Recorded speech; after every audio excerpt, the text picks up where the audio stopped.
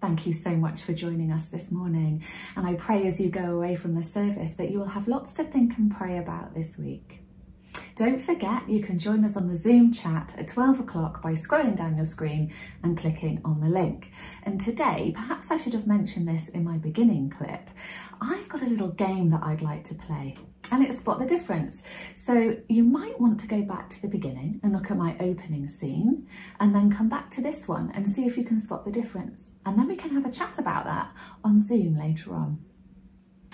Last week, Jane mentioned a book by Francis Chan, Until Unity.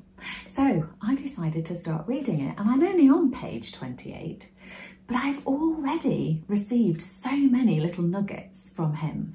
And there's one little paragraph that I'd like to share with you because it really encouraged me, but also challenged me. It's great that you share the gospel with those you love, but it's our unity that will cause them to actually believe your words. Most of us would say that we would do anything to see our loved ones know Jesus. Are you willing to make a serious effort toward unity? How much humbling, repentance and suffering are you willing to endure to see the church unified? Big questions. So I just leave those with you. Let's pray a blessing as we finish this service. Oh, dear Lord Jesus, thank you so much for your church.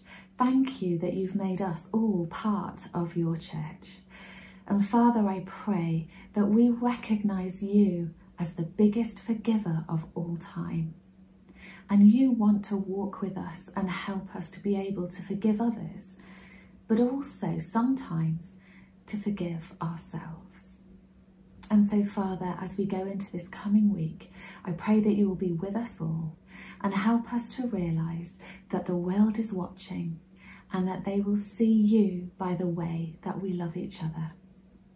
In Jesus' name, amen. See you next time.